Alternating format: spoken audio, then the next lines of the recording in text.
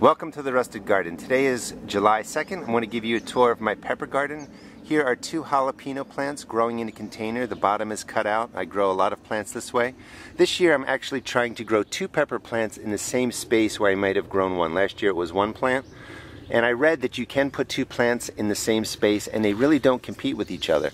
Well, these plants are beginning to produce jalapenos. They look like they're doing perfectly fine next to each other, and I think there is some truth to that. We moved down to my sweet pepper part of the garden and I just keep them on one side. Peppers will not cross-pollinate that year and create a sweet pepper to a hot pepper. You won't tell a taste difference, but seeds could cross-pollinate if you're doing that. And then the following year you might get a surprise. This is the Cornito, I believe that's how you pronounce it, from All America Selections. 2 plants right in there. Pepper plants are really fragile. They break very easily, so you do need to tie them up. So 2 plants there, 1 plant there of the same variety, and they're doing pretty much the same. The one on the left is a little bit bigger, but I think the yield production is going to be much better by putting 2 plants in one space. These are my Cubanelles. I've been harvesting those. Bell peppers back there, and you can tell the bell pepper leaf and the other pepper leaves are a little bit different. All of my banana peppers down here doing extremely well. Okay, let's cross over to the other side of the garden. Here's my hot pepper garden, and right over here that's a Facing Heaven pepper, which I highly recommend if you've not grown it before. And the peppers are a nice heat but not over the top, and they actually point up towards the heaven. That's how they get their name, and they have a nice sweetness to them too, I think. Red cayenne pepper just starting to form. This is a poblano, although when I look at the fruit forming, this sort of looks like a peppercini, so I think I screwed up something and put the wrong plant in there, because poblanos don't look like that when they're little. Here is an orange habanero. The habaneros, the Scotch bonnets, Scotch bonnet right over here, tend to be smaller and bushier than your other plants. Back in there is my Anaheim, and it's doing really well. And you can see the general spacing, maybe, I don't know, 1.5 feet, 2 feet across each way. This is the perfect spacing for peppers. They'll do really well like this. My jalapeno, they're going to be ready to pick this week, and I actually enjoy the jalapeno, so there's a plant there, plant in the back, and I will stuff them with panko breadcrumbs. They're absolutely delicious. But here's the quick overview, but that's the general spacing.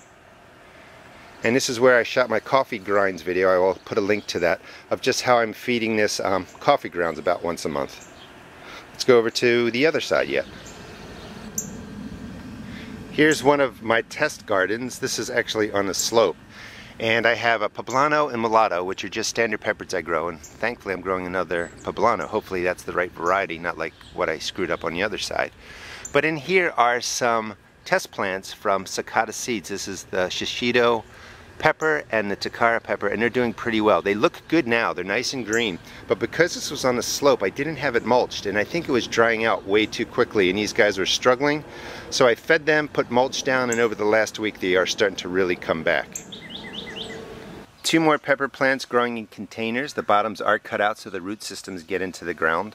And I like doing this, as I've said in other videos, to concentrate resources right into containers. It saves you a little bit of money.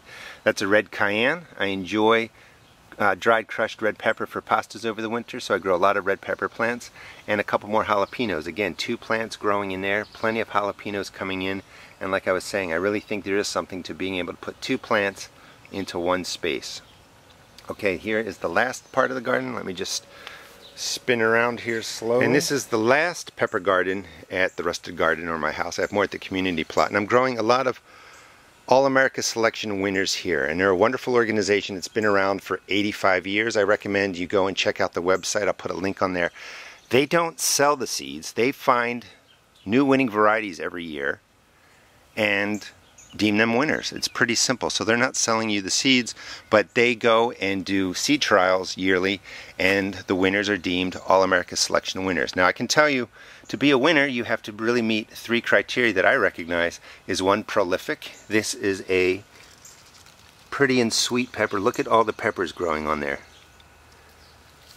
So, prolific, great taste, ease of growth. And these are a couple of their winners. This is the Mama All America Selection winner right here.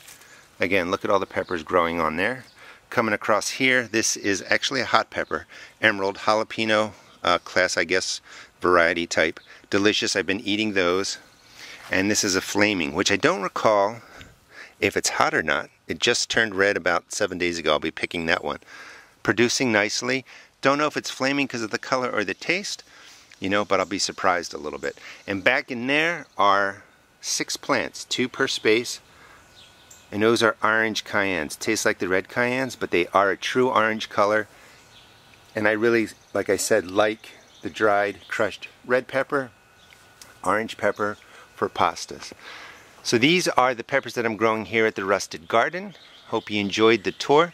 My biggest tip really is you don't have to grow everything, but just pick 2 or 3 plants you like, 1 new variety, and give it a try. They don't take a lot of space.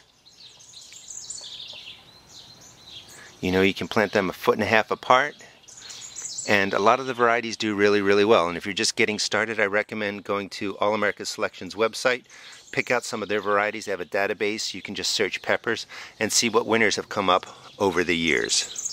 Hope you enjoyed the video. Please check out my seed shop at www.therustedgarden.com. Thanks.